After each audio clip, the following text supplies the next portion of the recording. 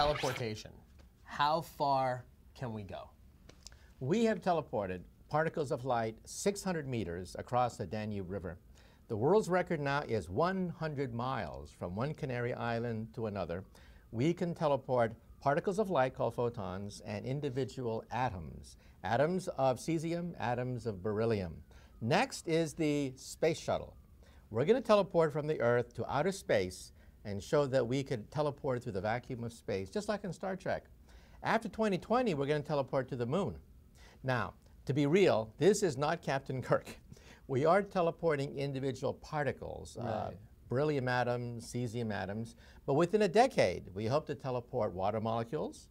Within a few decades, DNA, genes, viruses, maybe a cell. But Captain Kirk consists of 15 trillion cells. So we're going to have to wait a few centuries before we can teleport a dog or a cat or Captain Kirk. Well, that's okay. I mean, Star Trek's in like the 23rd or 24th century anyway. Yeah, we got a few centuries to go. It's got enough time to catch up. But the proof of principle has been demonstrated.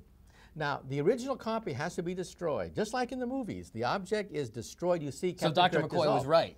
Yeah, you dissolve.